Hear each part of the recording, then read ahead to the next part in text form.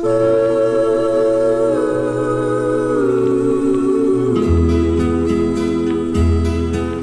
a weekend pass, I wouldn't have had time to get home and marry that baby of mine. So I went to the chaplain and he authorized me to send for my ebony eyes.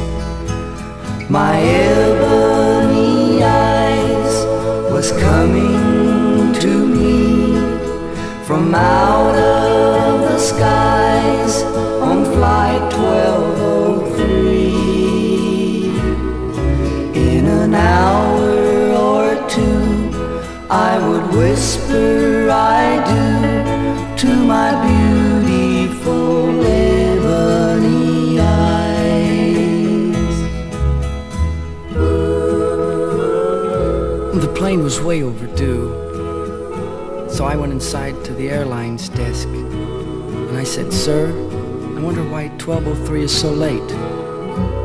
He said, "Oh, they probably took off late, or they may have run into some turbulent weather and had to alter their course." I went back outside and I waited at the gate and I watched the beacon light from the control tower as it whipped through the dark ebony skies as if it were searching for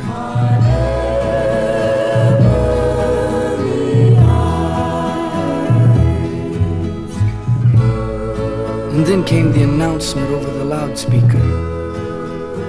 Would those having relatives or friends on flight number 1203 please report to the chapel across the street at once? Then I felt a burning break deep inside, and I knew the heavenly ebony skies had taken my life's most wonderful prize, my beautiful ebony eyes.